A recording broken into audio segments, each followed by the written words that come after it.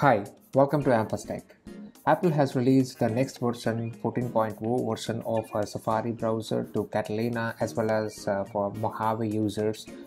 We have Big Sur around the corner, and it may release anytime soon by the end of this month, September, or in the mid-October.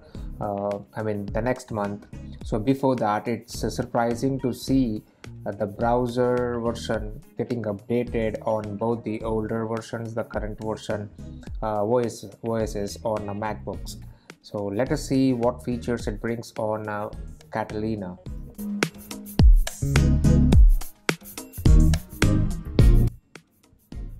So it carries that translucent and frosted glass effect on the browser, which looks more beautiful.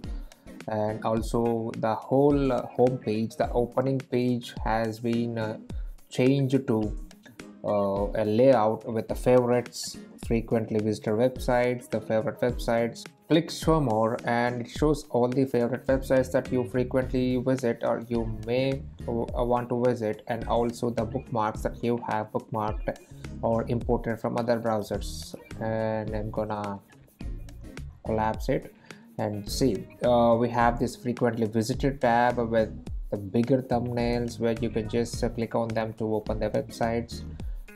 Looking at here, the privacy report, Safari now blocks all the trackers and the website contracted trackers from all the websites, and you can just click on it to see which website is tracking how many, is pushing how many number of trackers to your computer to track your activity. So if you look at that, I have like a bunch of websites by now. I've installed this update an hour ago, and by just 1 hour I have like 68 trackers out of the 66% of the websites that I visit. They track my usage for pushing some personalized ads or something, or gathering data about my activity or behavior. So it's a good thing. It's a good thing that it is showing it in the homepage itself, in the opening tab itself.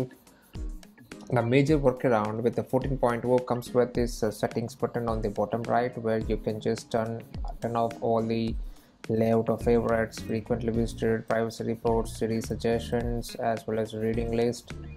There is a new option here called background image, which we can see it on only the Big Sur beta versions as of now, but it's also available for us, and it's so good to see a new update from Apple for this Safari browser. And that's all for now. Keep watching Amfas Tech. See you in next video. Thank you. Bye bye.